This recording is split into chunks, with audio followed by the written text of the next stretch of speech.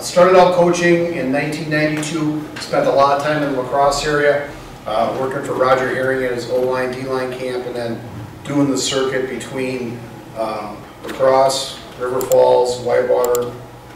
Had the opportunity to play at Whitewater through the late 80s and early 90s. So got into the coaching profession, been doing it for over 20 years. So anytime I get an opportunity to speak, I take it as a privilege. Plus it gets me out of the house, so which isn't always that bad. So how we started out with this program, or how we started out with this piece of equipment. A player of mine that was with me at Racine Case my first year back in '94 was my first All-State kid and a captain for me. His name was Jeff Krause, and he went on to become a banker. He coached me for 2 years. He's a football junkie, him and his dad.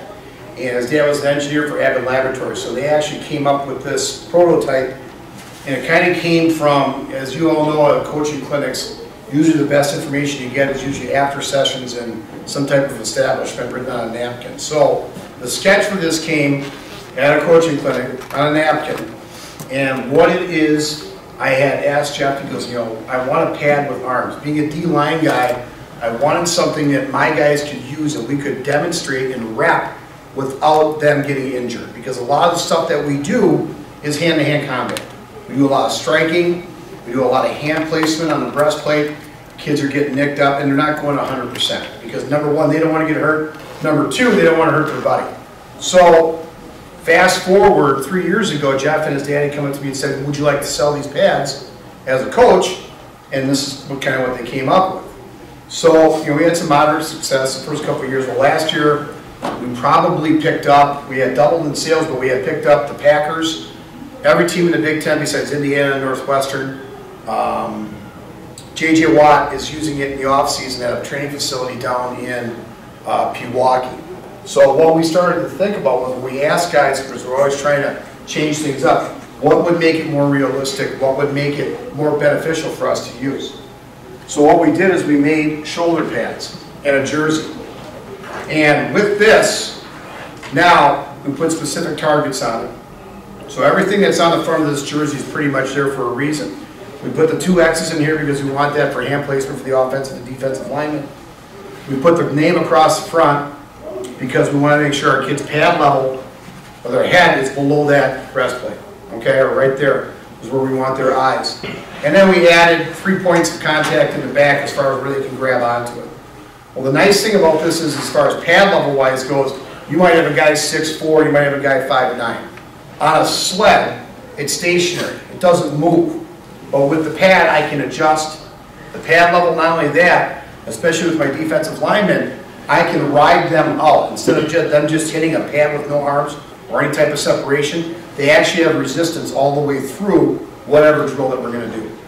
Well, now we started to find out not only is it good for offensive and defensive linemen, but it was fantastic for receivers and their stock blocking, and also their releases. Because these arms are steel springs covered in foam. And the foam that goes over the top of these are actually noodles that you get at Walmart. And we cover them up with a real stiff vinyl that they use for sales. It's almost like roofing. So when you hit this, you see the immediate resistance. Now, if you're doing that on a live person, that doesn't feel too good. All right, so what we found was not only was it great for the line play, but also linebackers, running backs, DBs, receivers, just about everybody but quarterbacks and kickers. And I don't even talk to quarterbacks and kickers, so it really doesn't make a difference anyway. So what we did was we had shot a lot of video over the last few years. You can actually go to the site, crowlsco.com, and you can see every individual position broken down with some drills. And we've also added some drills to it, because as we talk to coaches, we find out what they're using and how they use it. Tom had said that his receivers coach is using it a lot for their stock blocking and things like that. And now with the innovation of the pistol and things of that nature, your DBs and receivers have to really get used to that one-on-one play. You know, if they've got a guy coming up in stock blocking, you got to make sure that their hand position is right. You got to make sure that their face is in the right side. And DBs have to be able to get off of a block and shed. So we've seen a tremendous amount of, I would say, innovation in coaching technique. Now, one of the things that we had talked about is at our staff at Greenfield, we're really pretty much into technique and fundamentals. Obviously, we run a pretty sophisticated offense, but everything is predicated by reps. We don't have the numbers that a lot of schools have, and I would assume a lot of people up here don't have real big numbers. So what this allows us to do is when we go our inside run game for 20 minutes, we actually have these guys up front and the linebackers have them too. So what it does is we can service ourselves, and then the other guys can work on what they have to work on as well. And we're getting reps as close to live as possible.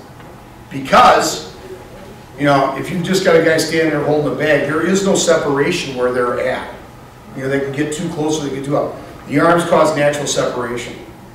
Plus, when we're working with the offensive linemen, we really see it. We're working on our chip blocks and a lot of different things. We can see actually where their hand placement is. You know, and every kid will tell you that their hand was supposed to be where it's supposed to be, but they lie. Right? So this gives us a chance to really kind of check their fundamentals all the time. The other thing about it is there is so much 7-on-7 and all those types of things going on for your back end people or your receivers or perimeter people. There really is a lot of stuff out there for linemen. So with this, you have the ability to use this in the off season, and our D linemen use this as part of their progression and their warm-up. They do their footwork stuff, and then they do their progression that we do in season. They can do that on their own. So they're working their hands every single day, which has always been, I feel, is a great benefit, because the more reps you can get as close to live as possible, the better your technique is and the better your fundamentals are. It's funny because I get about 45 minutes of individual a day. So we use this a ton, and then we get together with group, and then obviously we go to our team stuff. During team, these things are used because when you have a scout team, a lot of times they don't really respond to what the card says. A lot of times they're irritated, a lot of times they don't want to be there, and they're really not giving you a good look. Well, all they really have to do is stand there with these and just try and get in the right spot to give us a good look, but it allows our guys to go as fast as possible, which is what we want to do. So to start out the progression, I'll start out with some of the old line drills. Then we'll go into D-line, linebackers.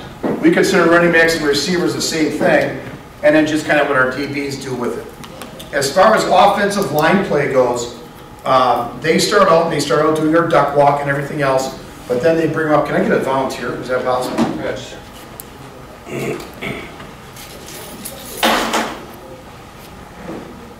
So he is going to be the defensive lineman. So with our offensive linemen, they they just work on their punching.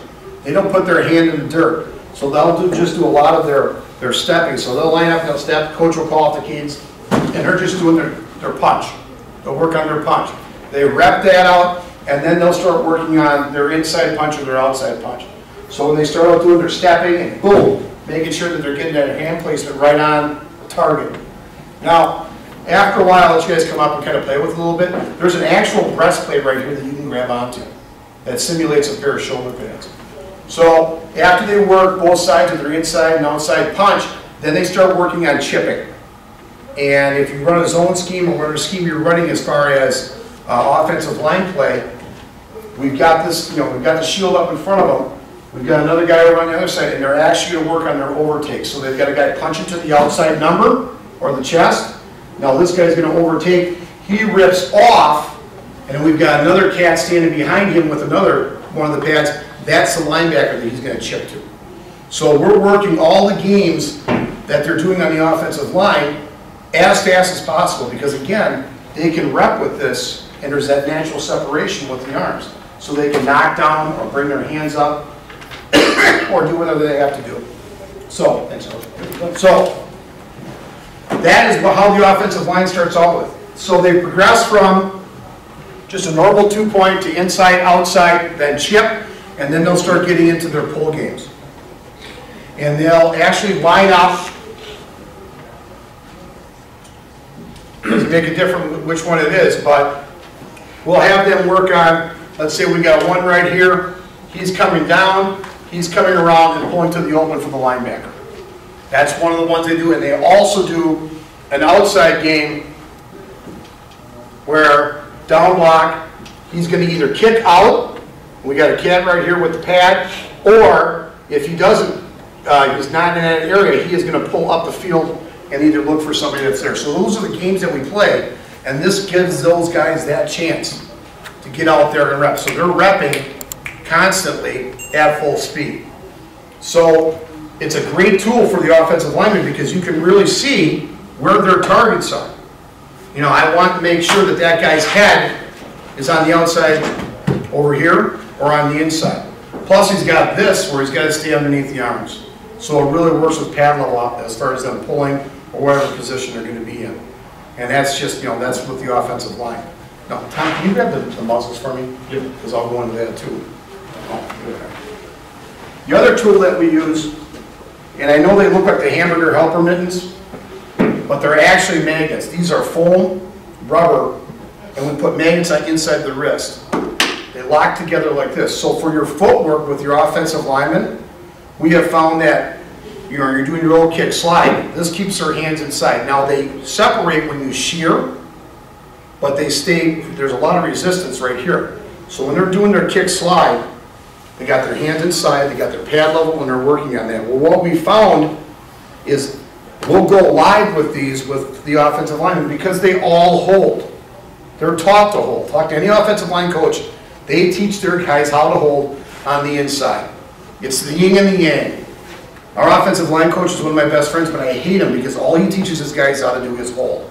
And they don't call it if it's outside here. Well, you slap these things on them, it's pretty difficult to hold. So what we've seen is their footwork has gotten much better because they can still do their kick slide, they can still move, but they can't hold. They still have to punch and get their hand position inside.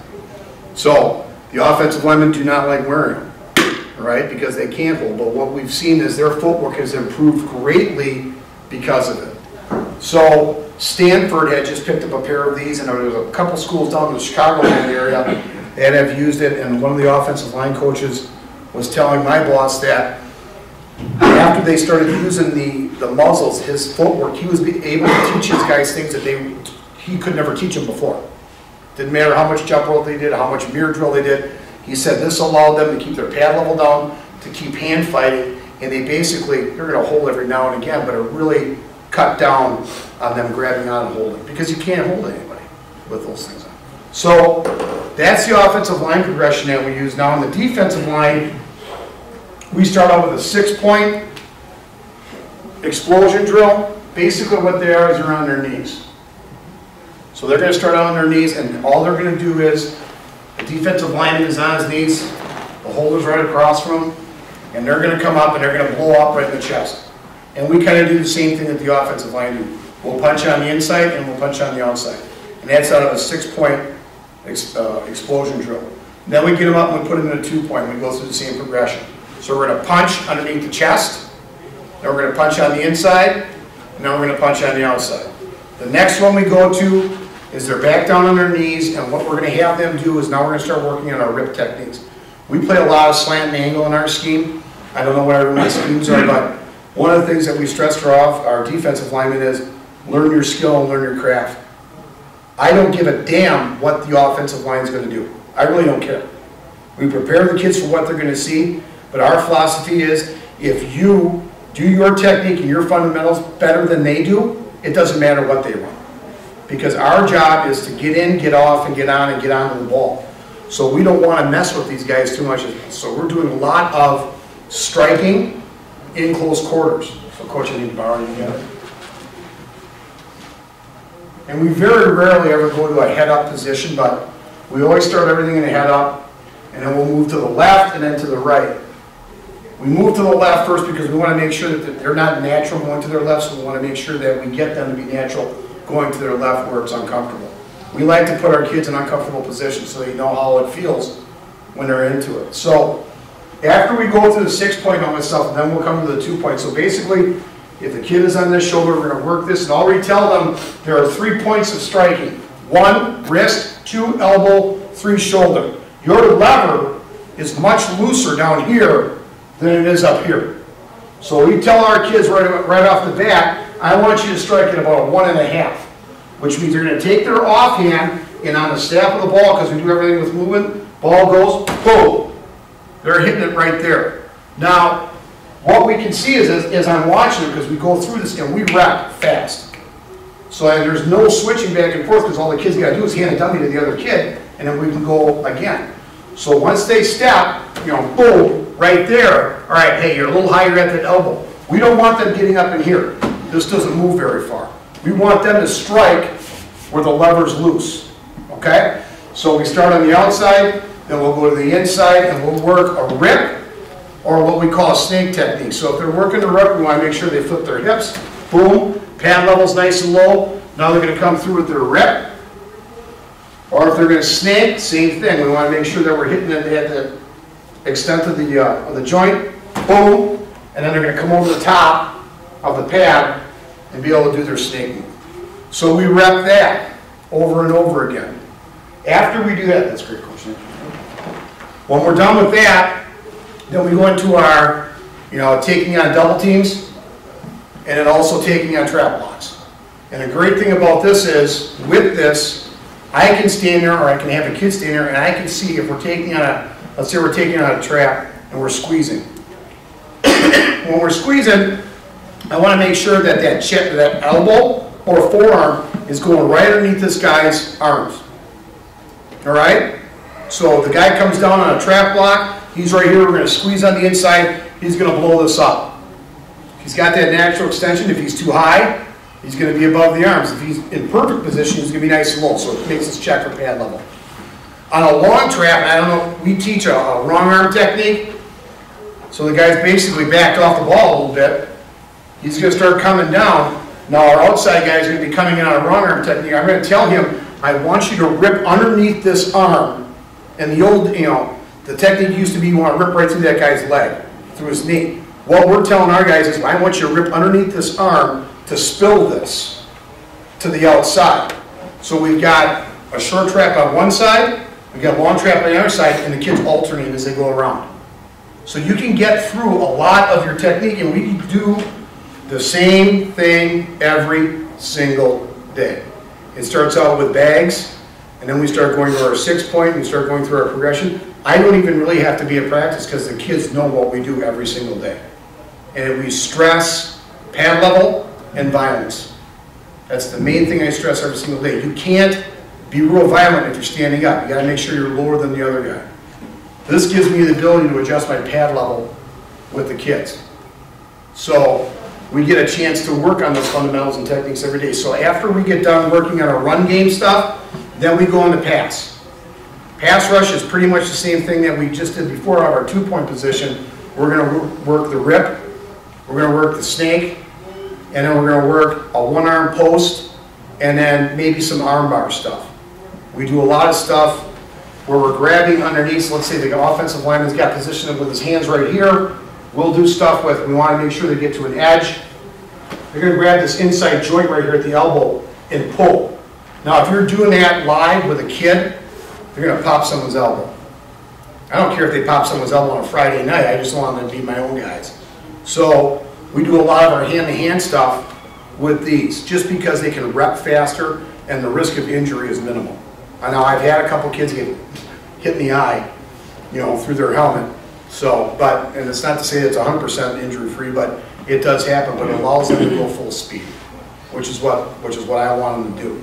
So once we go through our pass, our basic pass progression, then we get into some drills that you'll be able to see on the video or on the website. The first drill that we do is what we call the circle, and you guys have, a lot of you guys have the big rings, right? You got the big hula hoop. You might have the big hula hoop you can use just about anything, but basically it's just a big piece of rubber. Go to your local fire department and ask them if they have an old hose. They'll give you an old hose, you can cut it to length, 12 foot wide, and make a circle. We put a guy on the inside with the bag. So he's on the inside right here with the bag, and our D lineman is on the outside. One of the things that we stress with our D lineman is I want you to take an edge. Every kid that plays defensive line, somehow, I don't know why it is, they always mysteriously go to the middle. It's like a moth to a flame. I don't get it. I've been coaching D-line for a long time. I was a D-lineman. I don't understand why they always go to the middle of the guy. It baffles me. This allows me to say, hey, listen, I need you to get on the outside edge, or I need you to get on the inside edge. Don't ever take a man head up. So what the ring is helping us with I'll blow the whistle and they go for 30 seconds. Now that's a long time. We try and work to 30 seconds. We start out in the middle of our 5 days of contact, and it's a workout, and it's difficult because they've got to go around this ring as fast as they can, and they're leaning. But now they're getting resistance as they're going. So what it shows them, and it shows me, that guy is really working the edge. If he's trying to work the middle, he's going to pass out. If he's working this edge, as he's coming around, I'll make sure that they get a couple revolutions, and then I'll blow the whistle. Now they have to switch. Now they're working their other hand.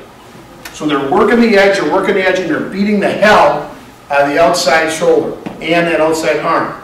That whistle blows. Now they got to come back the other way and work the other arm.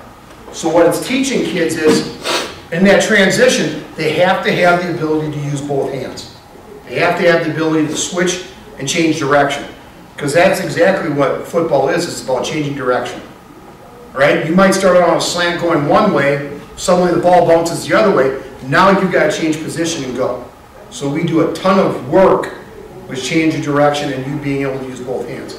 So this ring is used every day. The other one that we do with the D-line is what we call the figure 8.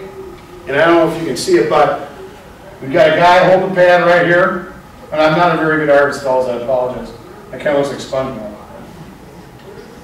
And another guy with the pad right here. So what happens is the D-line is going to start out at an inside position. So I'll tell him, all right, I want you on the left or the right, wherever way you want to go, but we're going to start on the inside. He is going to do a move. I don't care what move he does. He picks the move that he wants to do. So he does, let's say he does an outside rip. He rips around. Now, I want him to do another move. Pick it. Don't care what it is, because you have to be able to work. And what happens with kids is they fall into a move that they really like. Your shorter guys might like to rip. Your taller guys might like to snake. To me, it doesn't make a difference, whatever you feel comfortable with, but you have to have the ability to switch up while you're going through the progression of trying to get to the ball. So we start on the outside here, now we're coming on the inside. He executes that move right here. Now, he's going to come back around, and this gives us 2 shots for your guys to come around the backside of the quarterback. So he's going to do a move right here where he's going to club that arm. Now, he's going to fit and finish. He sees that quarterback now, and all our guys are doing are just literally standing with the bag. So as he comes around on that move, he's going to come around, back through. Here's the outside arm of the quarterback. So what we want them to do is secure the tackle and then tomahawk on the outside arm with the ball. So we start out doing that, and we rep that probably 4 or 5 times. Each kid reps it 4 or 5 times. Now all these can get done in a relative short period of time because we're not switching guys. I mean, we're moving guys back and forth, and there's a rotation to it, but that gives us the chance to get a lot of our individual work done at full speed. And that's our progression with the D-line. Any questions so far on anything? Coach, when you're doing the ring, are you just having them work constant pass rush moves? Constant, Okay. constant. All right. And it goes a long time, because I hate it. Sure. I have a 6'4" kid who thinks he's a basketball player, but he's really going to be a hell of a defensive end. He looks for every opportunity to get out of that drill every single day, but he doesn't. And he's getting a lot better, but it's pretty taxing on a kid. You really got to move. So now with your linebackers. Again, it doesn't make a difference what you teach. We teach pretty much avoid. Our linebackers are fairly small and quick. We really don't want them taking on anything in the hole. They're going to get splattered. And the old technique was, okay, we want you to roll the guy up, or we want you to make sure you pick an edge and get to the outside. What I love about this with our linebackers is they can go through all their shed drills and whatever they want to do. So we have them lined up. We'll have an offensive line lined up. They pick their targets and they know where they got to go. Ball goes this way. First guy's going to attack. He attacks the outside shoulder. We make sure that we're going to be able to see where his head position is, everything else. Next guy's going to be the bubble guy. He's going to be the one that comes up and cleans up. And then we've got a guy on the backside for cutback. So the other thing that we do with the guys holding the bags is either I'll go this, which means high hat, which means pass, or I'll just go like this, which means drive or zone. And our guys get a chance to wrap with this And it really helps as far as the guys that are working, because I don't have to grab a group of offensive linemen that aren't doing anything. I can use the linebackers that we have to hold bags. So those offensive line are working on their offensive technique, our guys are working on their defensive technique. And they're defensive guys to begin with. So we don't want to make that guy an offensive lineman because that's not what his position is. So that helps us with that. The other thing is we work with the linebackers on is in their drops. We'll literally have targets for them where these guys are standing there, and we'll throw the ball at the guy holding the bag, which can lead to hilarity with these guys trying to catch a ball coming in. But what we're doing with it is those linebackers are coming in and they're basically working on their rake technique. So if the ball's coming in, backside, make sure you're secure, and they're going to reach that far arm to make sure they knock it down.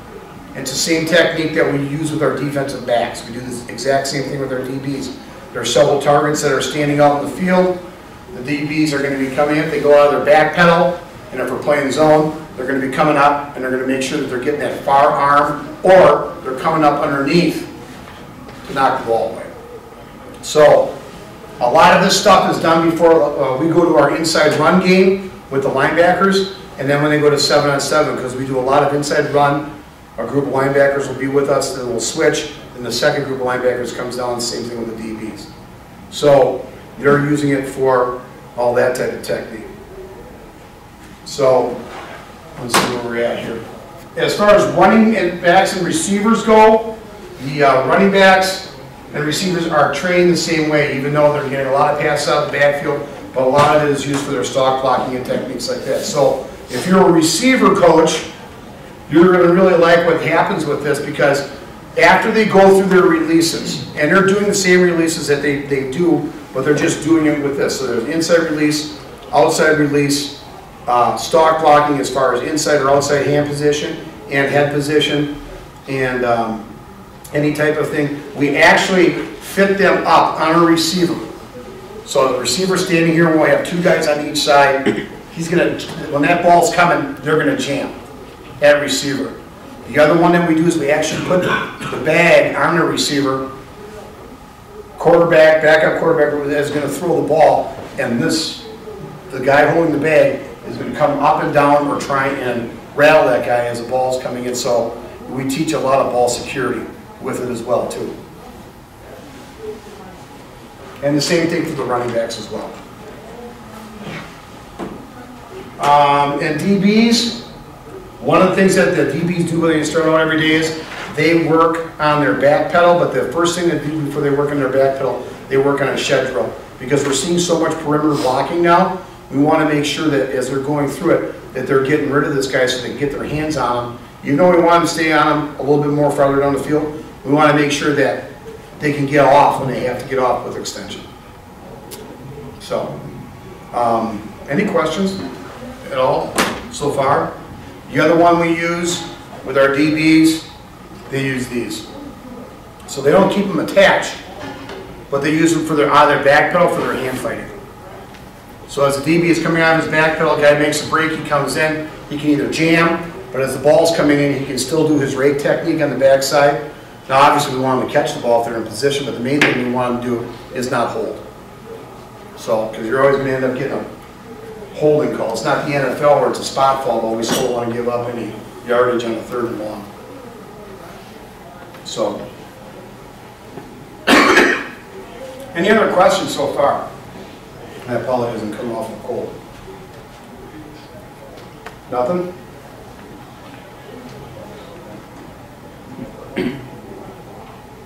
That was quick. There is a ton of video on our website as well as YouTube. You can go in. A lot of it was filmed at Next Level down in Milwaukee, where JJ trains. You can see a lot of that video that's on there. We've had a really, really great response from a lot of special teams coaches collegiately that are using these during their special teams time during practice. Because it gives them, instead of a guy just standing there, it actually gives them a chance to go a little bit closer to full speed and get those reps that they need. And then obviously defensive line guys like it and offensive line guys like it too as well. So if you have a chance, you can go on the website and take a look. If you want to come up and play with them a little bit, you can see they weigh about 12 pounds. They have 3 points of contact in the back. So a lot of times I'll just grab one and I'm watching because I know what I want to do with my guys as far as making sure that they're working that edge and that they're being extremely violent with their hands. So that's it, fellas. That's all I got. What do they go for? Right now, the special for Wisconsin coaches is $350. If you buy 3 or more, then there's obviously a break. We did run a special this year for teams that made the playoffs. We give you a little bit of a cash break on that. I think it gets down to about $325. So you can buy the model with the shoulder pads, which would be that $350 to $325 range, or you can buy that model for $265. So I like the ones with the shoulder pads, but you know, I've used the other ones too. So, and the muzzles go for 65 bucks. So they're a pretty nice deal. We are coming out within the spring. We'll have it at the clinic. We've developed one that is a foam body, and it's going to have a head on it. Now that's more for MMA and law enforcement, because we don't want anybody touching the head at all with their technique and stuff like that. But that full one also is going to be able to, we're going to have a sled mount. We've had a real big request for sled mount pads with arms, which is very similar to probably what Rogers has. They kind of have one that does have arms and stuff like that. But the sled mount one is really going to give you the ability to get some more reps and stuff like that. I like the freestanding one because I want to manipulate it and keep harassing the guys as far as their hand placement and their pad level. That's my big thing, is pad level, because I want to make sure my guys are real low to the ground. So Obviously, one of those, for all the positions, if you had just one of those, you'd be fighting over it. So what's the optimum amount of? You know, I think 4. We've got 6 at Greenfield. Well, I work for the company, so we've got a couple without the shoulder pads, and then we have 4 with the pads. And I would probably venture a guess that we're probably going to order a couple more. I think 4 is a great number because you've got 2 on offense and 2 on defense. And if you're communicating well enough with your guys, I mean, I don't use mine until the offensive linemen are done. But I also have a couple more pads that I can use. You know, and a lot of the stuff that we do is I'll grab 2 pads and then the linebacker will, hey Pat, I need those pads, now. So then we do a lot of sharing. So I think 4 is great, 2 on each side of the ball. To me, that's the right number. Obviously, more the merrier, But the big thing that we do is we use them during our team time. So we'll identify if we've got 3 on offense and 3 on defense. Those 3 linemen are going to have those pads, especially if we're seeing a 3-man front and stuff like that. Because as far as the linebackers and stuff going team, it's more important for our defensive linemen to get a feel of what's in front of them, and for the offensive linemen too as well, as far as them sliding off on their chips and their traps. So I think 4, you're in a good position. And then with the muzzles, the other thing that I like about this is we got guys using them in the off season, and I had kind of alluded to this before. You got 7-on-7, you got all other type of stuff for your perimeter guys. Our line guys really don't have anything. So I don't coach them. These things are in the weight room. They grab them and they know what to do with them. And it's really, before we even start to practice, there's about a 15-20 minute session where the kickers are warming up, quarterbacks are warming up. These guys will grab the pads and they'll just go through their hand fighting stuff. So they're working their moves, and it's nice because, I'm a big proponent of using martial arts and all that type of stuff. We introduce our kids to a lot of Taekwondo, Judo, boxing. There's a lot of stuff that we use in the off season that they're working their hands and their hips all the time. This allows them to do that without hurting another kid. So, which is the main goal. The other thing is with the WI putting in, what is it now, 60 minutes of contact per week? Is that what, is it 20 minutes per day or something like that? Or I believe it's 60 minutes a week. 60, yeah. So you've got our practices, Monday is an install day, basically Tuesday, Wednesday are work days, 3 days Thursday's pregame, and then Friday we go. So a lot of our stuff using these does not constitute as contact. So you have a limited contact by using pads. And with the arms and the separation, that's one of my pet peeves, is making sure that, I don't care if it's a DB, linebacker, running back, it always seems to me that kids get too close. These right away has that natural boundary for separation for them. So, I mean, I can remember still, you walk up to the pad and you put your arm on the pad to make sure that you're far enough away. Well, that's already here. So, they're portable, you can take them any part of the field. Durable, there's a 1-year warranty with them. We've only had one break where someone actually broke the arm off. I don't know what they were doing with it, I have no idea, but they actually broke the arm off. We replaced the pad. Is that JJ? Huh? Probably JJ. It was actually in Sussex, which is close to JJ. It was John D'Amato. Sussex had purchased 8 of them, and I get a phone call 2 days later, and he goes, Pat, we need to replace them. I go, are you kidding me? And he goes, yeah, the arm broke off. So we took it back to our research and development department. I mean, the testing that is done right now, I think we're at 12,000 reps on the foam one that we're going to be bringing out. And when that gets to 30,000 reps, then we'll be ready to go. So, and we have not had a failure with that yet, with the springs. So, any other questions? Well, the other thing is this too, we're very transparent. If you come up with something as far as drill, I mean, basketball team, here's one of the things. This is great for low post for basketball teams. For wrestling, for hand placement, or for grabbing on arms and stuff like that. So there are multiple uses for it. So we're finding lots of different and unique ways of using it all the time. And if you want to put it in your car or truck for the carpooling, I mean, that works real well too. So, save your stool at a bar too. Yeah, there you go. Actually, I do have a picture with this next to Bob Highland at Springs with a glass of Jameson right next to it. So, but that's it, fellas. That's all I got. If you have any more questions or you want to take a look at it a little bit more, Tom was nice enough to let us set up a booth outside. And then you guys will be getting an email from me just thanking you for coming to listen to the talk. He's going to post this on YouTube, and then go to our website, crowlschoolsports.com, and you can see all the videos that are linked on there already. So, thank you.